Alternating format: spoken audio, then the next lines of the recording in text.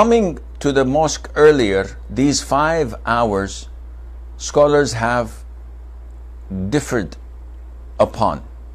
Are they like our own hours, 60 minutes? The answer is definitely not.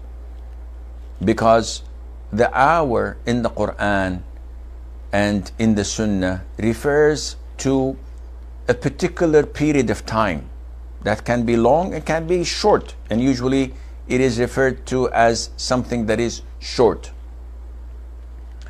And the scholars also said that these hours, the 5 hours, can be measured beginning from Salatul Duha time, and this is after the sunrise by 10 to 15 minutes. So do you mean to tell me that people used to go to attend Friday prayers at 7:30 or 8 o'clock? The answer is yes.